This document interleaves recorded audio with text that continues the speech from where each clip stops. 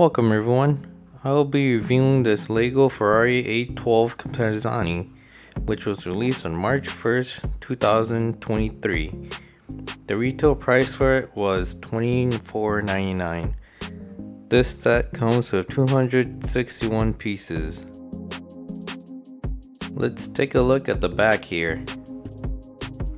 You can see it comes with 3 additional pictures, one showing the rear of the car, another picture showing the front end of the car, and another picture of the actual car.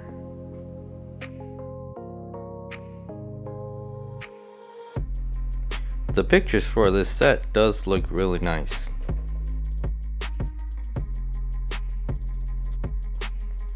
I'll go over some of the few things this set comes with. It'll come with a instruction manual, going over the steps to how to build the car.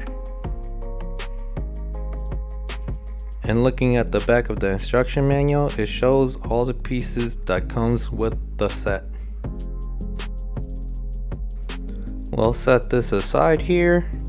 The set also comes with one minifigure. The figure has a helmet here. You can see he has some nice hairdo. Looking at his face, he has a nice grin. He also has some facial hair. Looking at his shirt, he's wearing a nice button up shirt with good detail, having pockets on it and some wrinkles, also showing the button up and the collar.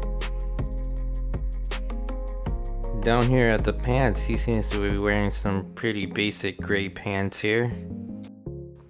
Looking at the back here, you can see there's more detail on the shirt here with the wrinkles and the creases of the shirt. I think this guy matches the car pretty nicely. I'll set him aside here.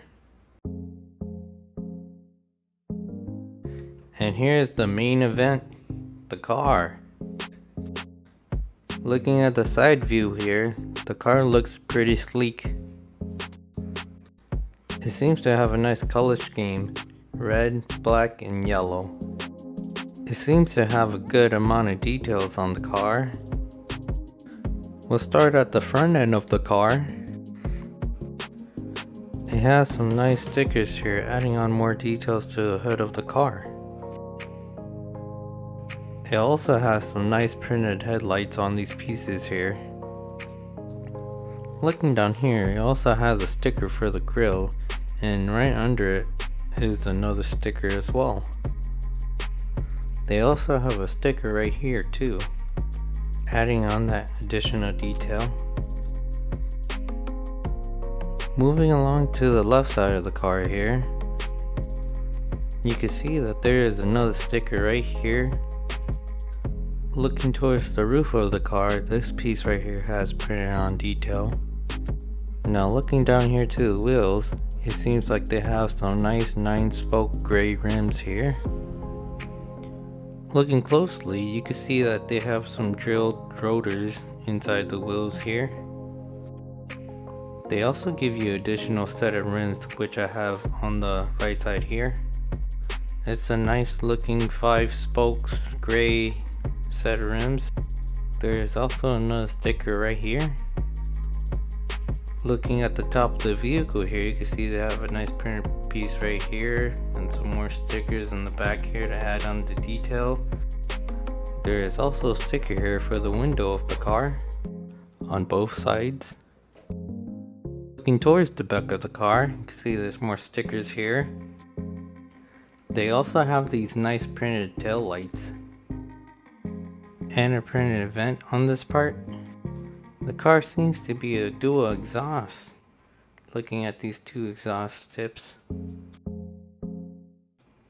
It is very interesting how they designed it. Now we're going to take a look into the inside of the car here. So I'm going to take off the roof of the car here real quick.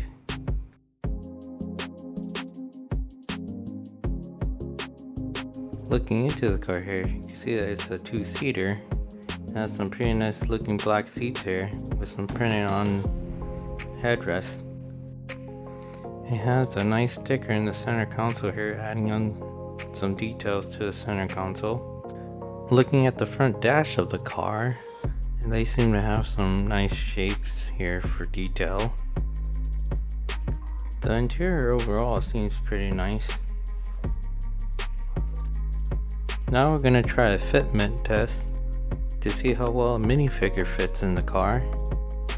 So let me grab him here and position him. Now let's put him in.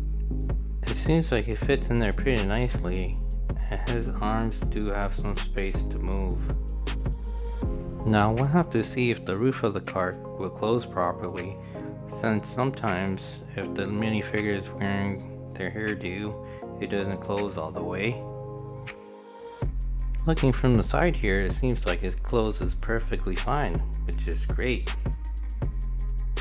Look at how cool it looks in there.